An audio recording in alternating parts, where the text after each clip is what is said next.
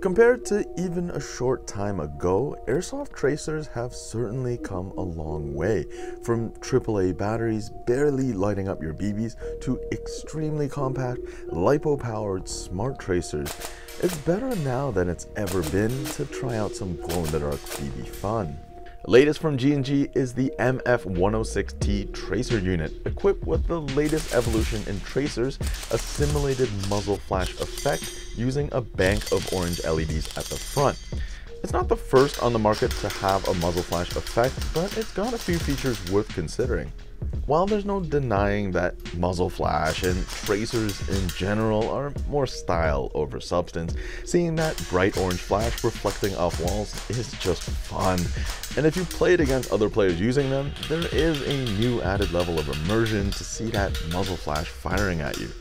If you need the stealth, a single turn can disable the unit entirely and at about just $10 more than a standard tracer. If you're already in the market for a tracer, it might be worth your consideration. Opening up the box, you're greeted with the tracer unit, and that's about it. Spartan is a good way to describe the package.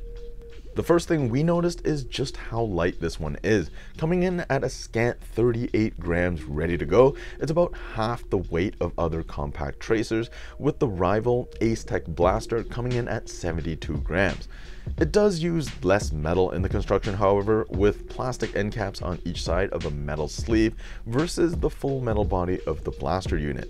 While both are certainly lightweight, that weight reduction on the far end of a barrel can be noticeable, and it's particularly important if mounted on a pistol, where a heavier tracer can impede the cycling of the gun.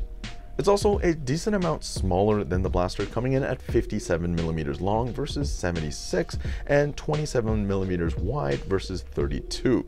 We figured the G&G might have a smaller battery as a result, but it's actually rated at 360 mAh over the 210 mAh of the Ace Tech. While G&G doesn't post estimated round count, the Ace Tech is rated at 22,000 shots on one charge, so it's safe to assume the G&G will easily last that and a bit more. One complaint about the newer muzzle flash tracers is getting the front LED shot out, but we like that the G&G spacing is a little bit smaller than a BB and hopefully will prevent that. There's a QR code on the box that takes you to an online manual. Relatively straightforward. I'd still download a copy onto your phone just in case. We like that the USB port is always open and you don't have to disassemble anything to charge, and there's even enough spacing that you can even charge it while it's sitting on the gun. Perhaps more importantly, you also don't have to disassemble anything to access the controls. To power it on, simply rotate the front bezel. We like how notchy and positive the click is compared to even their older non-muzzle flash UVT tracer. The first mode is both muzzle flash and tracer, indicated with a blue and red light. Turning the unit off and on again within 5 seconds changes to tracer only mode with a blue light, and then finally muzzle flash only mode with a red light. It's very nice to be able to swap modes and even disable the unit entirely in a few seconds. The one glaring downside to that open port and switch means it's not as water resistant as the Ace Tech, which boasts an IP65 water rating, so if you're going to be playing outdoors and maybe in rain, it's something to consider.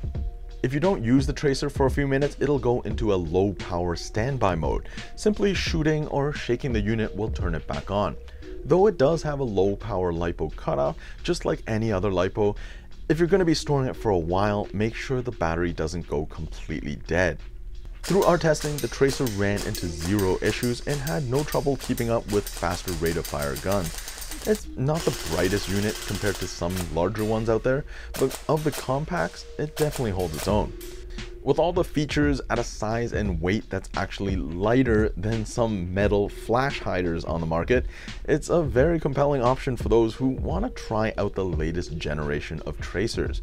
Let us know in the comments what you think of the new muzzle flash tracer trend. Cheap gimmick or fun new innovation? As always, thanks for watching, subscribe if you haven't already, and I'll catch you on the next one.